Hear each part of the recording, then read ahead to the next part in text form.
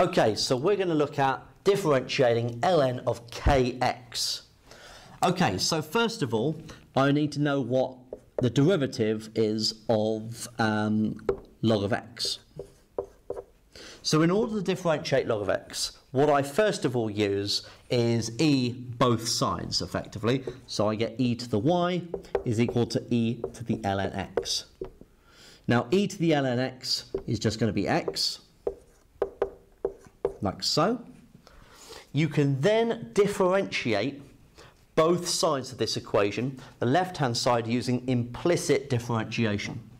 So implicitly differentiating e to the y with respect to x, I get e to the y dy by dx, and on the right-hand side I get 1.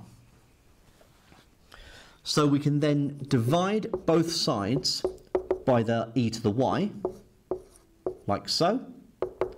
Now y, remember, was ln of x. And so e to the ln x is just x. So y equals ln of x differentiates to 1 over x, strangely. Okay? And that's how we do it. That's how we show it, using implicit differentiation. Now, in order to differentiate that, I'm going to use the chain rule again. So if I let u be kx, then y is going to be ln of u. So du by dx is k. dy by du we now know is 1 over u. So dy by dx is dy by du times du by dx. So k times 1 over u. So k over u. But remember, u was just kx. So the k's just cancel, and I get left with 1 over x.